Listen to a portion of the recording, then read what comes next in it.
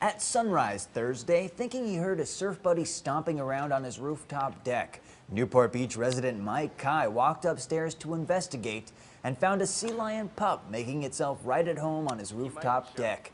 Officials say sea lions are often found in unexpected areas, but called Kai's rooftop a significant achievement.